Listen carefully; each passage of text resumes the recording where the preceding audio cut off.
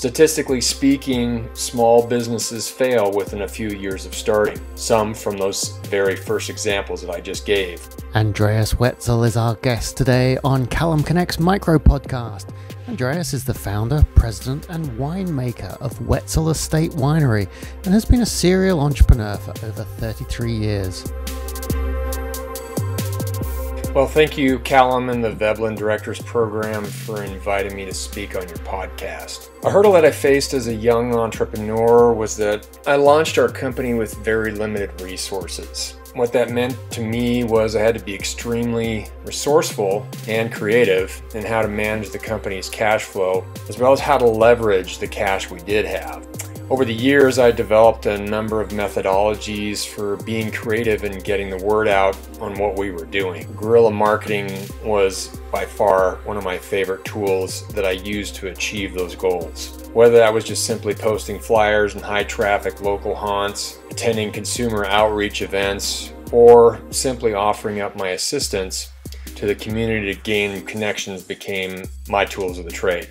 Looking back 33 years ago when I started the company that I currently own, the resources at my disposal were very different from what we have available to us today to be able to achieve those same goals. With social media, the internet, and programs such as the Veblen Directors Platform, we just didn't have any of those kind of tools at that time. So being able to network with like-minded individuals, even if they come from different fields, different backgrounds, different cultures, or even walks of life, is just incredibly impactful and hard to measure when it comes to your growth potential.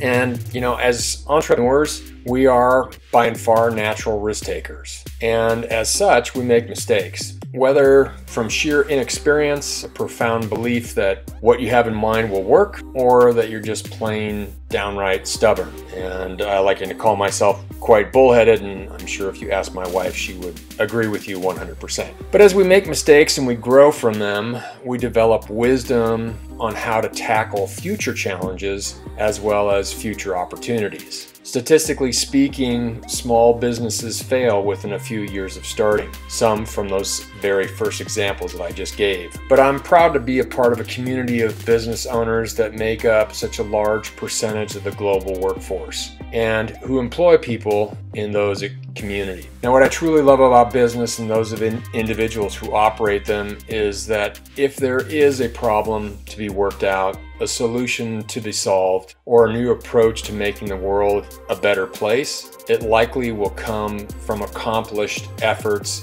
and the entrepreneurial spirit that we all embrace as business owners. So I'll leave you with those thoughts, and I hope that I provided you some value in taking the time out to listen to this podcast. Thank you.